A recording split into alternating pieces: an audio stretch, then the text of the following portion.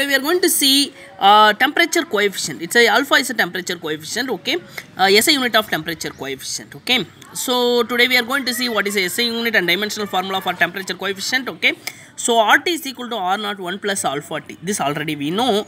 So RT is equal to R naught. I am taken just inside. Okay, so R naught plus R naught alpha T. So R naught from left hand side to right hand side I am taken. RT minus R naught is equal to R naught alpha T. So alpha only we are going to find.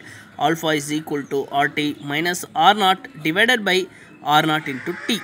So this unit resistance ohms. Okay, so ohms minus ohms divided by ohms into T is a temperature. It's a degree Celsius. Okay, so ohms we can take it SI unit as a common. So numerator will get it only 1 ohms. Ohms you can take it common outside. Ohms getting cancelled. So alpha is a temperature coefficient. It's a per degree Celsius will get. Okay, per degree Celsius. Dimensional formula we won't get any dimensional formula here. Only Kelvin inverse will get as a dimensional formula. M power 0, L power 0, T power 0. Only Kelvin inverse will get as a dimensional formula. Okay. Today we found SI unit of temperature coefficient and dimensional formula for temperature coefficient.